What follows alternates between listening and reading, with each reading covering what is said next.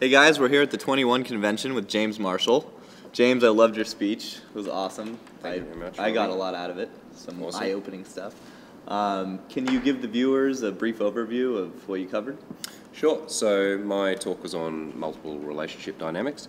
So I was looking at the 5 phases that a guy can go through, or probably should go through, if he wants to be really skillful with relationships, moving from an inactive single lifestyle through to perhaps more polyamorous lifestyles, and then moving on to monogamy, and then starting the whole cycle again forever. So I was teaching, how to do this in a way that's authentic, honest, doesn't require you to lie or be some kind of player, and to take the best things out of each of those phases in relationships. You know, what I loved about it was there's just so much growth that can happen by doing what you prescribe to do, by actually being honest, telling the woman where you're at without apologizing.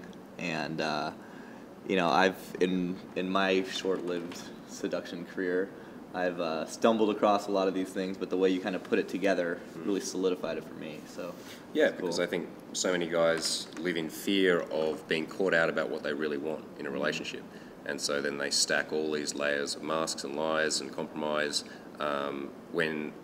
and presuming that the girl wants that, when really if they just straight from the beginning said, look, here's what I can offer, here's what I want, and here's me, then she would have taken it or leave it. And out of that comes an awesome relationship, or someone walking out the door. Either way, it's fine. And even if they walk out on good terms. Yeah. That's it. What made you, I know you speak at this event many times, you fly all over the world to come to the event. Why do you do that? Well, now, there's a mixture of reasons. One of the reasons is because I'm good friends with Anthony and Mike. Can I look at you now?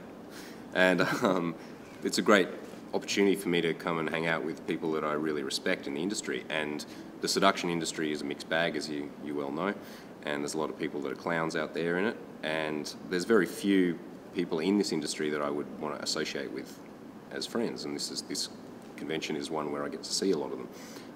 I think because of Anthony's integrity, because of the fact that he is really there's a progression that's happening through each of the events, and I can see that what he's doing over time is it's gradually shifting and changing and becoming at the forefront of a men's movement.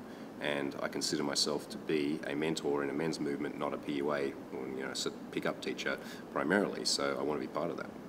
So we know the 21 convention is headed to Australia, Melbourne for the first time. What are you going to be doing there? Well, interestingly enough, I now live in Europe, in Central Europe, in Budapest, because the girls are super hot and friendly and it's cheap and I get to live like a pimp. But I'm going back to Australia in November for 2 reasons. The first one is to see my mum, and the second one is to get involved in the 21 convention, which will be in my home turf of Melbourne, Australia, and I'm really excited about that because I get to help collect some of the great speakers that I know are in Australia, and also to go and speak to my home crowd again, which I'm really excited about. So yeah, I'm hoping this one's going to be the biggest yet. Yeah, awesome. Thanks for coming out. It's been a pleasure.